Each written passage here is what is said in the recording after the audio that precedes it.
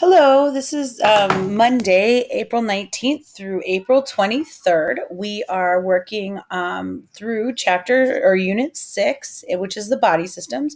A lot of you have taken your test, which you're doing great on, and then you've also started with your pre-test, which is awesome.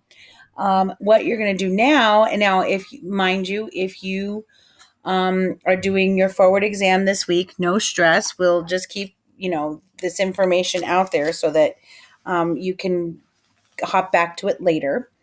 But what you're going to be doing is 6.01, the nervous system and the musculoskeletal system. So this is to talk about all the different body systems. And we're going to start here with the musculoskeletal, which is the nervous, which is the all the messages to your brain.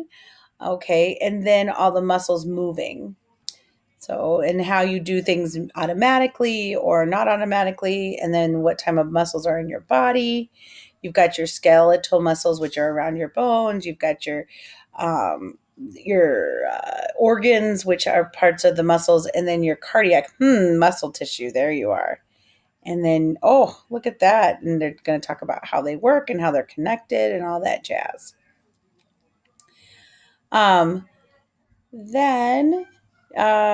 so we're talking about our skeleton, the bones, and how it all works together, classifying the bones, understanding the different parts that are in the bone. That's interesting. It's not just the hard part, but there's lots of parts that go inside it. This is just amazing how our body works. And what's the role of joints?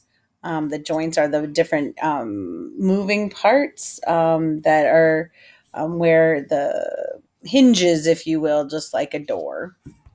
Who do you think has more bones in its neck, a human or a giraffe? Well, would you believe they're the same? Both humans and giraffes have 7 neck bones called vertebrae. Yeah, they're just bigger in the giraffe. That's interesting. Little tidbit.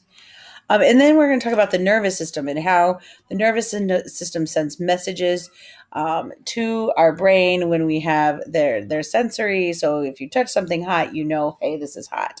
Or if you touch something that hurts, hey, this hurts. How do the parts of the system work? Going through the spinal cord. There's a nice video. Good information here.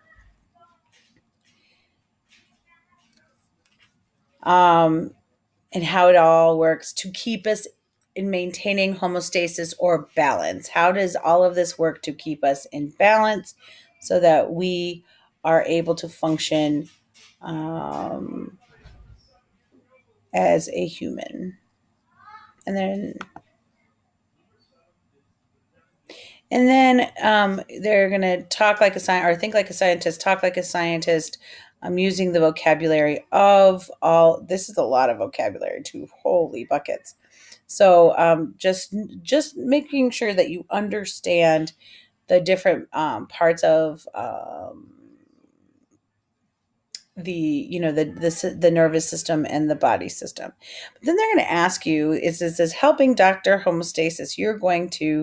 It's an activity to do research. This is an opportunity to try and determine what's wrong with our patients. Is it a muscle sprain, a nerve damage, or a broken fracture bone? And so you're going to actually write you're going to just diagnose and then give some kind of a treatment plan.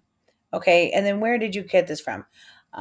Cite the sources that you got the treatment plan from. Okay. You might find it on the internet. You might come up with it based on some of the information that you learned, but really, you may use videos, books, journals to find the treatment plan, but just make sure that you give me some citation. So you'll go ahead and you'll do that. I will be posting this on the page so that you can have access to it. It's been actually kind of fun to read some of the students who've already submitted theirs. Just good information. So, what do you do, if you have a muscle sprain or some nerve damage and such. So I'm showing you how I save the link, and then I just go ahead and This is the 6.01. Okay, and so I will go ahead and submit this to you. This is what we're doing today. If you have any questions, let me know. I look forward to talking to you on Thursday. I am not available Monday. I will be out for the day. You have a good day.